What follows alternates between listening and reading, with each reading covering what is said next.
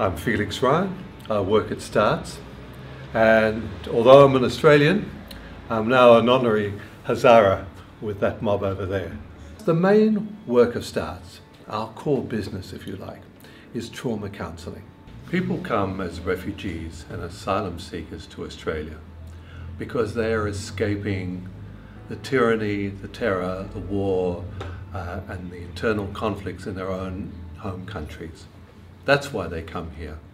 Perhaps 80% of those people suffer significant trauma. Bombings, shootings, killings, having their relatives killed or maimed, undergoing horrific experiences.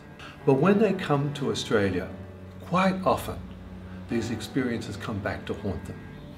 As a friend of mine from South Sudan put it, he said, when the lion is chasing you, you don't feel the thorns in your feet as you're running from the lion and climb up the tree. But once you're up the tree, feeling safe and sound, that's when your feet start to hurt. And that is the experience that many, many people have.